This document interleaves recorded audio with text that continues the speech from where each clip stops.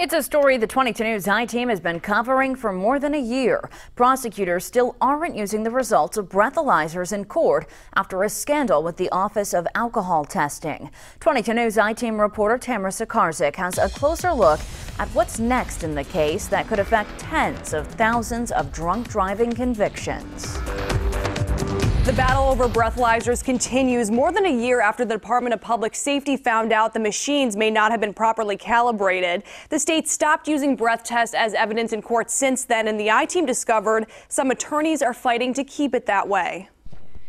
Defense attorneys are raising new questions over a familiar controversy, the reliability of the Draeger 9510 breathalyzer machines. All we're saying is that this piece of evidence shouldn't be used in court until it's reliable and accurate. Breathalyzer results haven't been used as evidence in court for more than a year now, and attorneys are now asking a judge to keep it that way. The 22 News I-Team first told you about the legal battle in 2017 after public safety investigators discovered the Office of Alcohol Testing withheld hundreds of documents that proved breathalyzer machines had failed annual inspections and might not have been properly calibrated.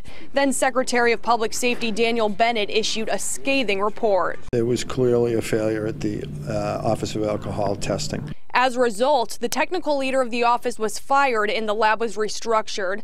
Prosecutors also agreed not to use evidence from breath tests in cases between 2011 and 2017, potentially overturning thousands of OUI convictions. Now prosecutors and defense attorneys are arguing over when they'll be able to use breath tests as evidence again. Prosecutors want it to happen immediately, but Springfield defense attorney Joseph Bernard told the I-Team he wants the lab to gain full accreditation first. What I'm arguing to the judge is that you can't permit breath tests to come in around the state until there is an independent audit and accreditation from an independent company. The Office of Alcohol Testing is the only part of the state crime lab with no accreditation. They plan to apply in February, but the I-Team discovered it's a lengthy process. It could take as long as 3 years or maybe a year and a half. It's an extensive process with an auditor coming into the lab and examining documents and interviewing people. If it takes up to 3 years to get accreditation, in the meantime, is there any way to make sure that people aren't getting OUIs, or will they just be getting away with it?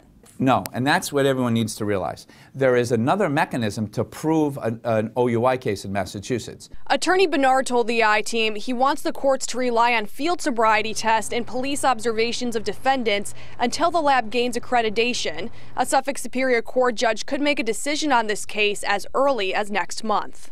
Without accreditation, Attorney Bernard said there's no way to prove the office's protocol to calibrate breathalyzers is accurate, but the Suffolk DA's office argues the state has already tested and cleared the machines. They said the breathalyzers issues were over lab personnel hiding results, not the machines themselves. I'm Tamara Sakarzik, working for you with the 22 News I-Team.